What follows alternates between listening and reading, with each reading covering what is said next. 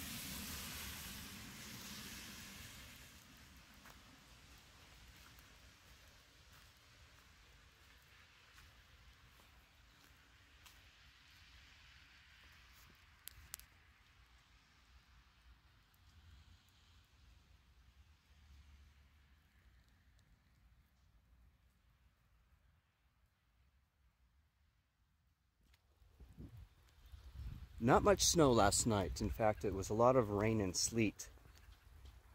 So a lot of the snow that we got yesterday ended up melting over the course of the night. This is what we have left. Still a decent amount. Let's see, that's got to be, I don't know, maybe about 3 to 4 inches right there. Today's calling for pretty much the repeat of yesterday, except maybe a little bit more wet snow and sleet and rain instead of the snow. Yesterday it was pretty much just snow. Juicy snow given, but a snow that stuck nonetheless. It was a nice surprise, especially for early April. My guess at this rate, this will pretty much all be gone tomorrow if it continues to rain and sleet like it has been off and on throughout the morning here.